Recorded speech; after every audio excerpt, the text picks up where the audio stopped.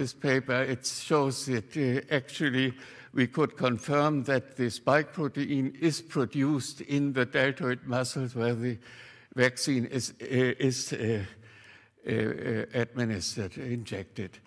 But we could show it in almost all organs, more or less explicitly. And here you see a case where we show the testes, and you can see that in this 28-year-old man who had a healthy son and who died 140 days after injection, the spike protein is strongly expressed in the spermatogenic organ in the testes, and you can see there are almost no spermatocytes in here, but it's strongly expression of spike protein in the spermatogonic tissue.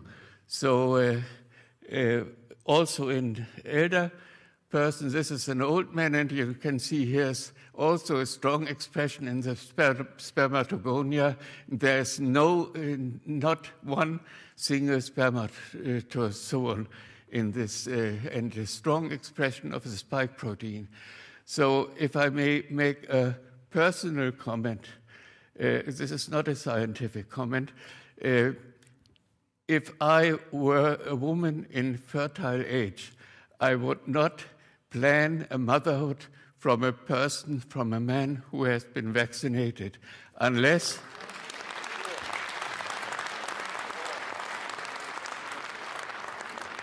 I think these pictures are very disturbing for me.